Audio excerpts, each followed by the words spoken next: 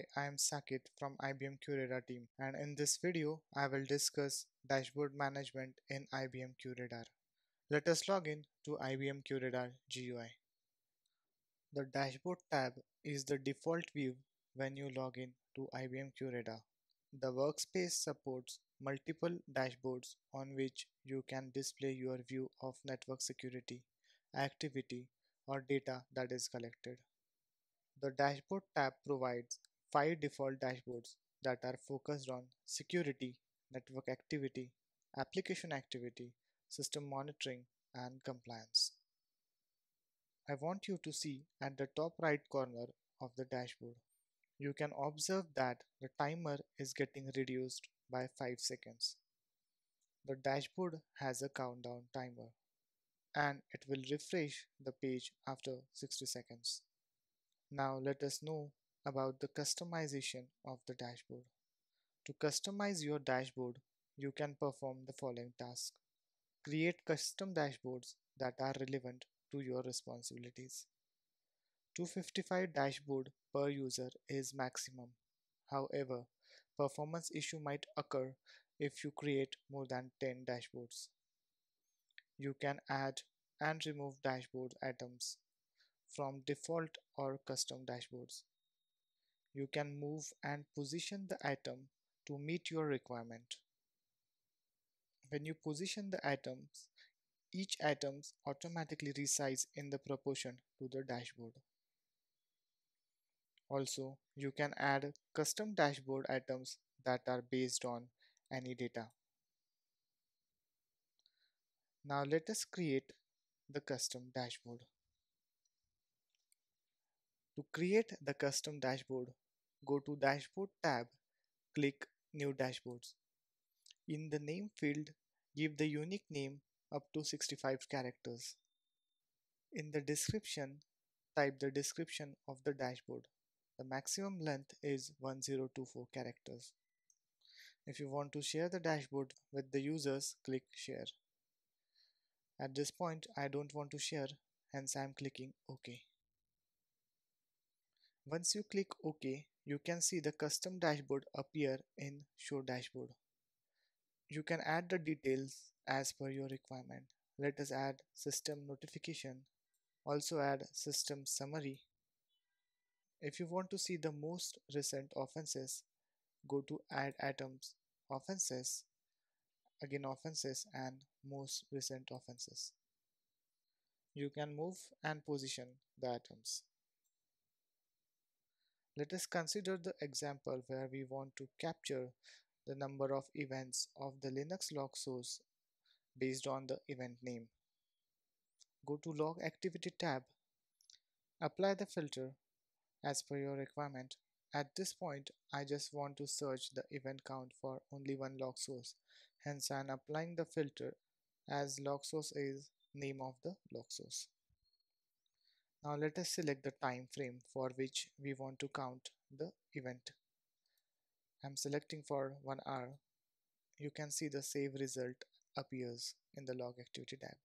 Now try to save this criteria by clicking on Save Criteria.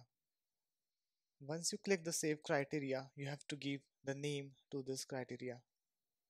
Let us give the name as Demo Save Criteria. There are 4 timestamp options. First is real time streaming. Second is last interval auto refresh. Third is recent, where we can select the time frame. And last is specific interval. If you want to include this search and the quick searches, check include in my quick searches. You can share this save criteria with the users by checking the option share with everyone. You can set this option as default by clicking set as default. But if you can see here, include in my dashboard appear is graded out. It is giving the information as non-group searches cannot be added to the dashboard. So we need to group the search with some criteria. Let us cancel this search for now and go to display and group these searches by event name. Now you can see the result. Now let's try again to save the criteria. There are only 3 timestamp options. One is last interval, Last interval auto refresh, which is 60 seconds. Second is recent, that is timestamp which we have selected, or specific interval. You can also see that include in my dashboard option appears. Now let us give this name to this search as demo save criteria. Let us include this save criteria in the quick searches. Also, we want to include this in the dashboard, hence checking the option as include in my dashboard. Now click OK. Once you click OK, it will give the message as your search was saved successfully. Click OK. Let us see the quick searches. You can see that save search criteria appear in the quick searches. Now let us go back to the dashboard tab. To add the save search in the dashboard, go to add item, log activity, event searches, scroll down and see the save search name. Click on demo save criteria and you can see that is appear in the top left corner. I'll drag the item to the middle of the workspace. I'll just refresh the page now. Now you can see the data appeared in the widget. You can detach this widget by clicking on the first option, that is detach this item.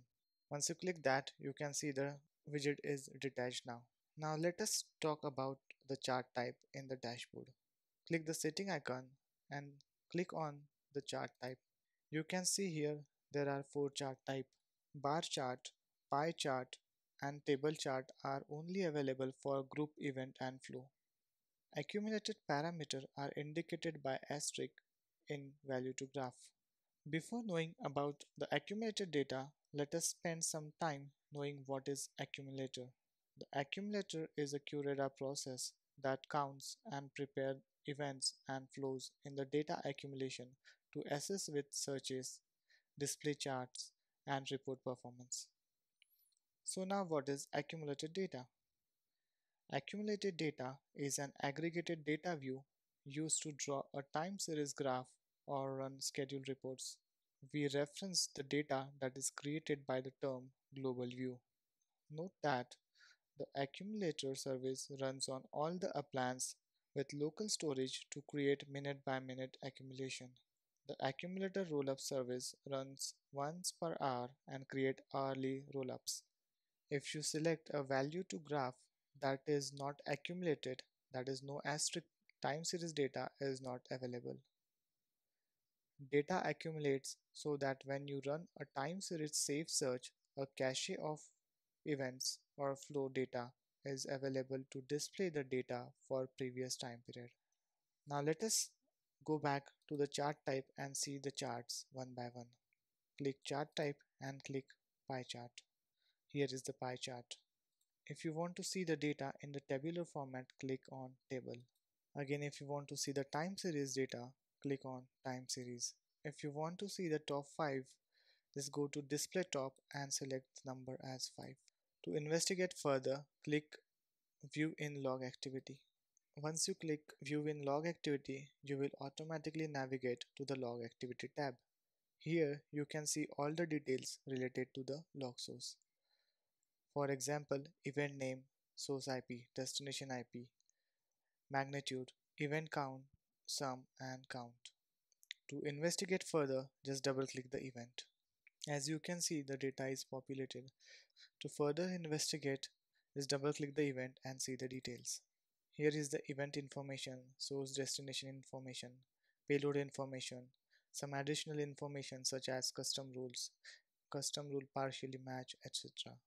Also, you can see the identity information such as identity username, identity IP, identity hostname, etc.